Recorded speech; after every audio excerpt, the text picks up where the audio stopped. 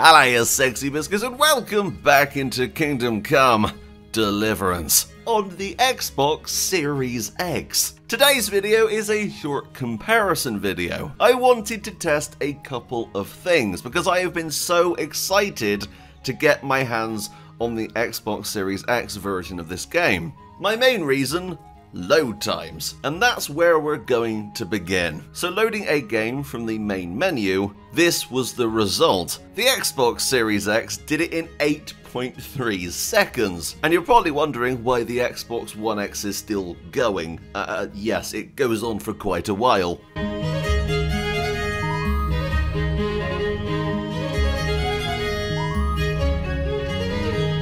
"24 seconds to be exact. Now this isn't exactly life-changing, but I really do love how fast the Xbox Series X is. Another thing to take into account here is that we're loading into Skalitz. Now Skalitz is not going to take as long to load as something like Ratai. And when I finally get to Ratai in the Xbox version in this game, I will be doing another video. I primarily play on PC, and even that doesn't load as quickly as this did. So one of the biggest issues with Kingdom Come Deliverance when it first launched was the fact that there was a lot of pop-in, especially on the base Xbox and PS4. Xbox One X definitely helped, but I wanted to compare both. So here we have Henry running down through Skalitz, and I'm gonna say right now, there's zero difference. Xbox One X didn't really have an issue with pop-in as much as the original consoles did, and also patches definitely helped. And now I want to make this very clear, this is not optimized for Xbox Series X.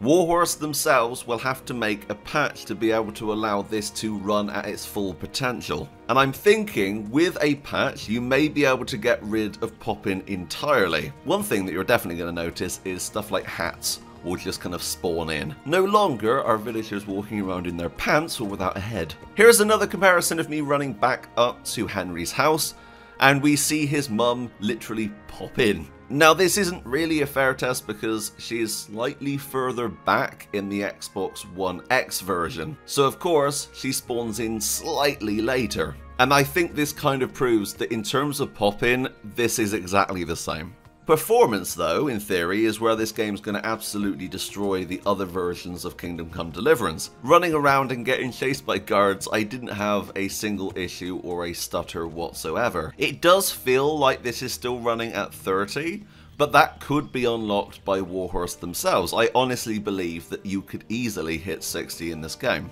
Apart from in Ratai. No one's ever hit 60 in Ratai. Graphically, this could also be bumped up a bit. This is an example of shadows in the game, and as you can see here, they're identical. The shadows in the console versions of Kingdom Come Deliverance aren't very good. I would have said that they're on medium settings, and they have this kind of speckled look. I'm not a big fan of the shadows indoors. And the last thing I wanted to do was something that I could only do on the Series X, and that is quick resume. So here I am playing Fallout New Vegas, and I decided I wanted to go back on KCD. And there's definitely a little bit of loading. It's not instant, as the thing says, and also my capture card said no signal for some reason, but as you can see, it goes incredibly quickly. We're able to jump straight back into Kingdom Come Deliverance from where we left off, and I think that is absolutely fantastic. Now, is this a game changer?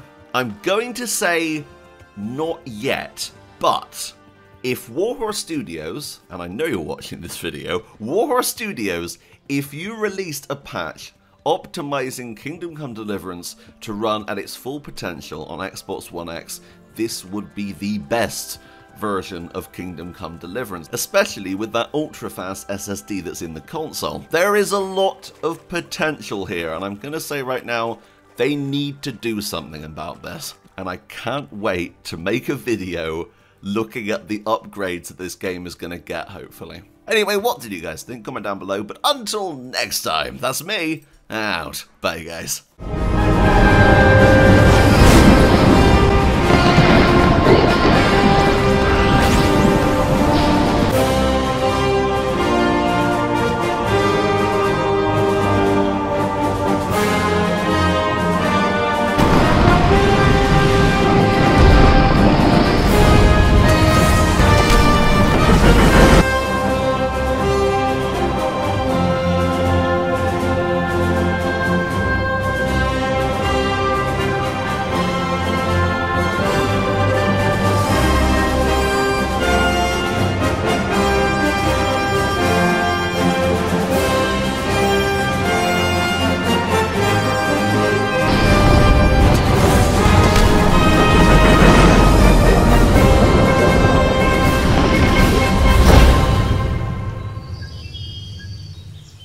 What's up?